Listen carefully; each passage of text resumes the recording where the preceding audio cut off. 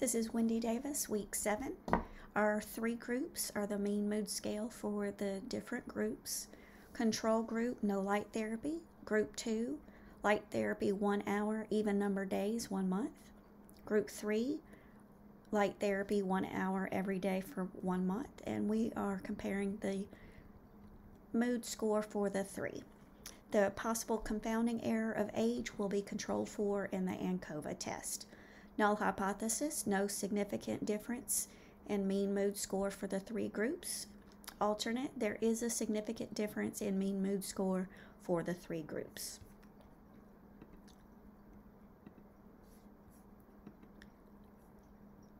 Okay, we're going to go to Analyze, General Linear Model, Univariate. We are testing mood, so that's our dependent variable. Okay, our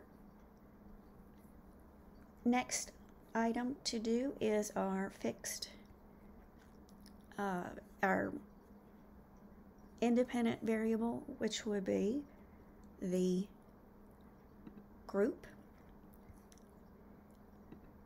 and the covariate would be the age. Okay. We want to now click Model. Make sure full factorial is on. Click Continue.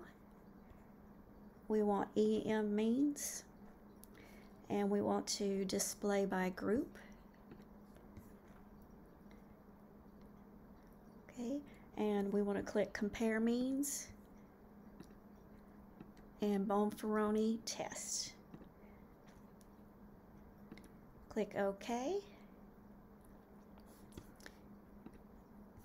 And we can see our test result. Our significance factor is less than 0.05.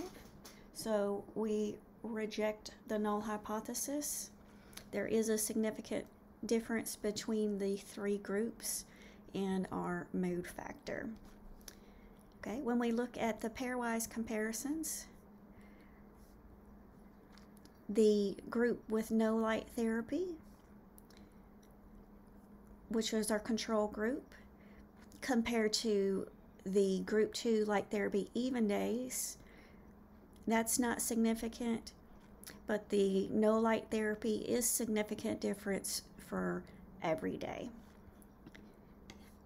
Okay, and light therapy even days versus every day, that was not significant. Okay, so our significant difference here is between the control group and group 3 that has light therapy every day.